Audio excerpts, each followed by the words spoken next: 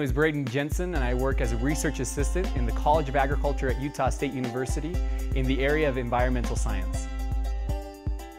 This is a career in agriculture. I've always been interested in agriculture. I was born and raised on a family farm in northern Utah. In high school, I took ag-related courses, also science courses and math courses, and this has brought me here to the university where I'm studying agriculture. A career in agriculture doesn't require you to have been born and raised on a family farm or ranch. It does require the study of math, biology, and other related sciences.